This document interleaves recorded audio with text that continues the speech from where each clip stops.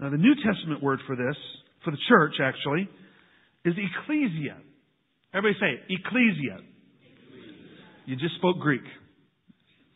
Ekklesia. And it's this, it's a very similar meaning. It has translates as those who have been called out. And the Ekklesia is comprised of those who are called by God to a relationship with God for a specific purpose. It's not just that you've been called out. It's that you've been called out for a reason. You've been called out for a mission, a vital task. Now, our English word for church can actually be traced back to a Greek word, which is kyriach. I hope I pronounced that right. I can't find any place that tells me how to pronounce that. Kyriaki is the English version of it, but how they say it actually in Greek, but it's kyriach. And this is this idea of those who belong to God. It's this kyrios. Kyrios is another term for those that belong to God. We are a possession, a treasured possession. It's interesting. It's kind of hard, I think, for the Jews to understand that because how has God paid for them? But for you and I, He paid a huge price for us. He paid the price of His Son. I've been purchased. I've been purchased.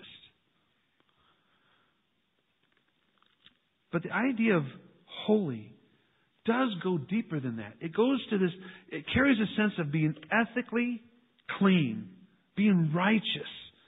If we go to the New Testament, go to Colossians 3:12. Paul's telling the church of Colossae, he said, put on then, as God's chosen ones, holy and beloved, compassionate hearts, kindness, humility, meekness, and patience. See, what Paul is saying is, because you are chosen, you should be doing these things. You should be holy, beloved, compassionate hearts. You should be kind. You should be humble. You should be meek. You should be patient. You don't do those things to be chosen. You do those things because you are chosen. It's the result. And if we go a little further, we keep going in that. He says, bearing with one another, and if one has a complaint against another, forgiving each other, as the Lord has forgiven you. So you also must forgive. And above all these, put on love, which binds everything together in perfect harmony. And let the peace of Christ rule in your hearts, to which indeed you were called in one body. And be thankful. Let the word of Christ dwell in you richly. I want to stop there for a second. I challenged you guys during the Lenten time to read the New Testament. And I spelled it out here. And I knew when I did that, I wasn't expecting you to, read that and just, I'm going to soak that in. I was just kind of getting you familiar with it. But that's not what Paul is talking about here. What he's talking about, he's saying, I want the words of Christ to fill you. Okay? What does he say? He says, may the words of Christ dwell in you richly. If you're not reading your Bible, how can the words of Christ dwell in you richly? They can't. We need to be in the Word, and we need to be reading it. Now, granted, reading it in 47 sessions, you're not going to absorb a lot of it. But the idea was to light that little spark inside you that says, I want to go back and read that. I remember that from Sunday school. I remember that from when I was a kid. I want to go back and read that part. We need to take it in. He goes on to say, teaching and admonishing one another in all wisdom, singing psalms and hymns and spiritual songs with thankfulness in your hearts to God. And whatever you do, in word and deed, do everything in the name of the Lord Jesus, giving thanks to God the Father through Him. See, Paul's saying that because you are chosen, you need to do all these things.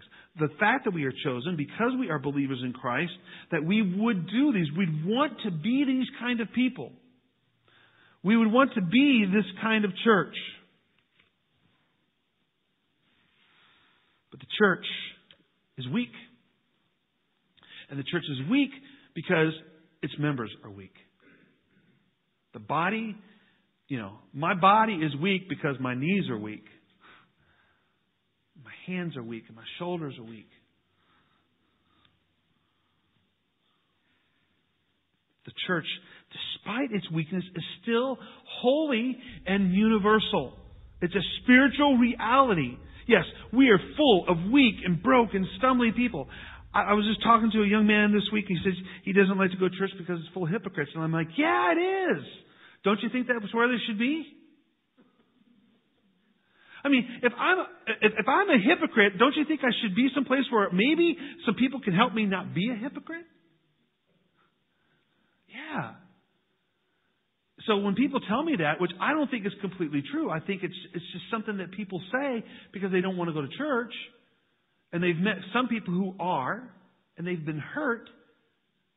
But I say, wouldn't you want them to be? Wouldn't you want people to be in here who are struggling? Because I'm going to be honest with you, folks, we're all struggling. There's not one of us here who is holy enough to stand in the presence of God. We are broken.